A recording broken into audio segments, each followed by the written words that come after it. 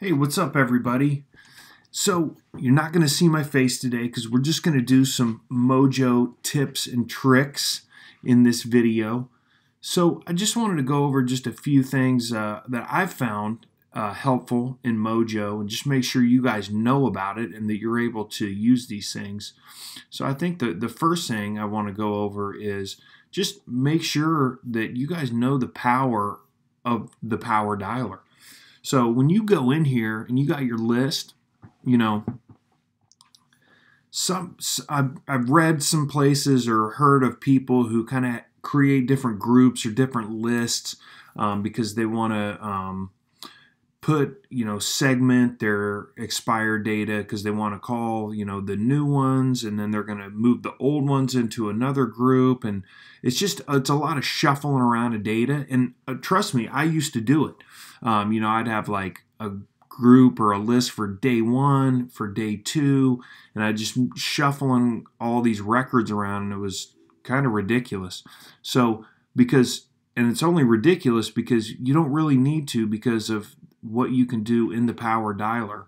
So, all these options here, which you can utilize so that you don't have to move data around. Like for cold calling, I have a zip code here that, I generally choose. I want to dial people that I haven't dialed in 6 months and that I haven't talked to or contacted in 365 days.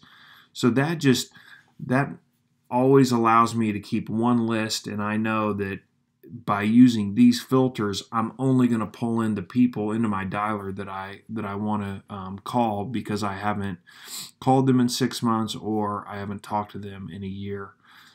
You can also, like, one thing that I do, like for expireds, where for the first 3 days I would always call them, and then after that I'd put them into an older bucket and I'd go through that in the afternoon.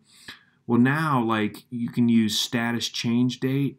And so now what I do is I call all the ones every morning. I call the ones from the past 2 weeks. So I just go back here and put in status change, because you got to put in status change. It's better than create date because, people who have expired multiple times, they're going to have a create date of the first time they ever showed up in your database. But, maybe if they went expired in January of 2017, but then they just expired again. If you use create date, you're not going to pick those people up if you're selecting the last 2 weeks. That's why you use status change, because it's going to pull the status change that's going to pull in all the ones that have changed in the last 2 weeks. I don't really use this reverse date. I guess that's it'll call things oldest to newest. I usually call newest to oldest. And list price, I think they should get this out of here, because I think you should already have filtered that out through the sub list that you can create, or you shouldn't even filter it on price because you should be calling everybody. So these are some of the options that we have available in Mojo that allows us to not have to shuffle data around. We can just pinpoint who we want to call and pull all those records into the dialer at one time. So I just wanted to point that out. A couple other things that I was just going through here and wanted to point out. Now, one thing is, like, I'm sure you guys, hopefully you're leaving voicemails, and I leave voicemails as well.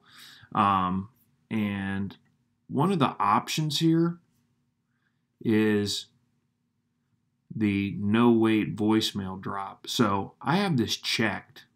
So what that means is, because I have this checked, as soon as I click that button to drop the voicemail, it's going to immediately drop my voicemail, versus when it picks up and you're hearing the message and then you can just go ahead and click it and it's going to wait for the beep.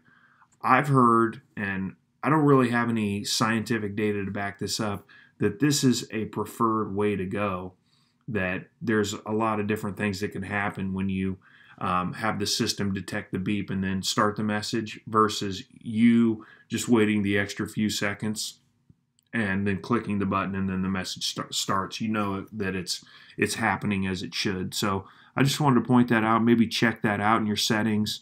I know there's been some talk in the WGR Academy Facebook group recently, and maybe even the Fearless Agent Facebook group, about what's the best option here. And I think this checked. I think it makes the most sense. So I just wanted to definitely point that out. And then I was trying to see if there was anything else I wanted to share with you guys. Though maybe you guys don't know about this, but there's this prospecting analyzer. And you can go in here and you can set your goal. You can, goal span, it's going to be a week. I want appointments as my metric, how many, 5, and auto renew. So every single week it's going to be the same thing.